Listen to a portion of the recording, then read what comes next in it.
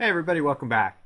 And to those of you who are keeping up with and are watching the videos as they come out, happy 2011 to each of you. Hope you had good Christmas and prosperous 2011. Time to go back to work on this speedometer chart. When we last left our chart, the end of last year, we had this data section all ready to go and replicated the model that we had down below here. So now what I want to do is go to work on creating this red, yellow, green, this outside area, if you will, of this dashboard. That's what I want to do this time. And then we'll worry about getting the dial right and some other things in the next video. So what I want to do is we're graphing the outer area today. That's what we want to chart. So I'm going to highlight that area, go to Insert, and under Other Charts, there's a donut chart, and this is what we're going to do. We're going to do the donut.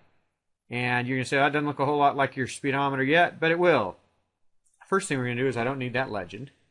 And then here's the kind of the trick of the day. What we're going to do is we're going to highlight the donut series, and then we're going to double click on this purple one here. If you look at it, let me slide this out of the way just for a second. This purple is charting 180 degrees, this bottom area of these 4 data points. And what I want to do is I want to hide it, and then I want to rotate it so that it's on the bottom part of my chart. So let me show you how the hiding part's easy. We're just going to click Fill and do No Fill. And then if I slide this a little bit out, you can see I don't have purple anymore. Now I don't have anything. Now here's the trick. In Series Options, you can rotate the angle of the first slice. Depending on where, if the data you want to hide is at the top or at the bottom, you can change what the rotation is. You can do it this way. What I'm going to do is rotate it 270 degrees and click Close. Now we're starting to look a lot more like what we had down there. See, I've got my 3 areas that are 45, 90, and 45 degrees of my donut circle.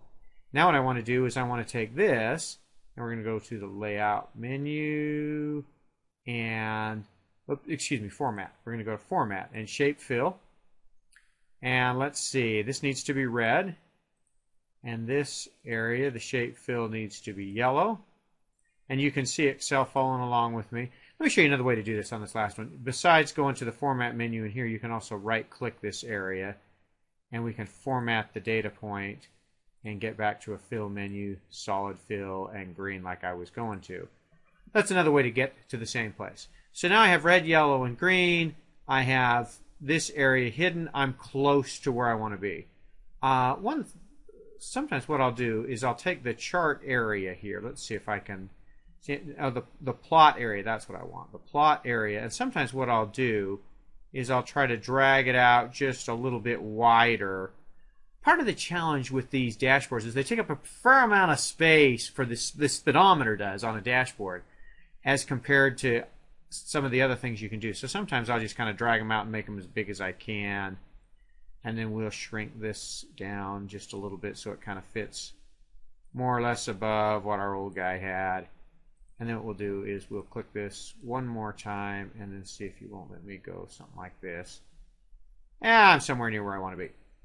Last thing I want to do is I want to put low, medium, and high on here. So what we can do is we can click over here inside the chart.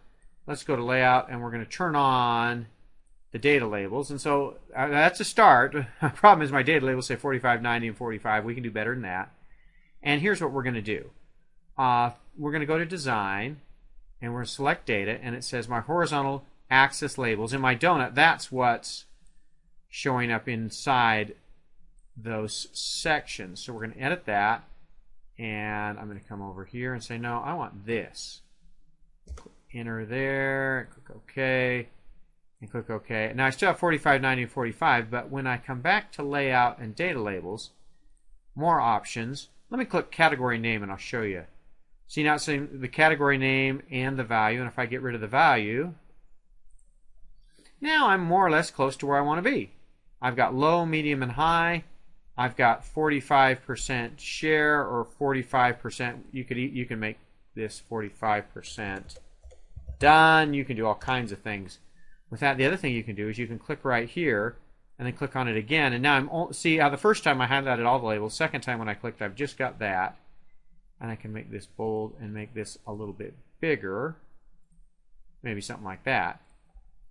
Now that's what I wanted to get through today. I've got my donut chart ready. I've got the outer layer of my speedometer good to go.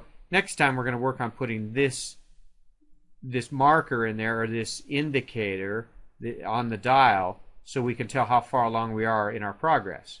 Stay tuned next time. We'll work on that. Thanks for watching.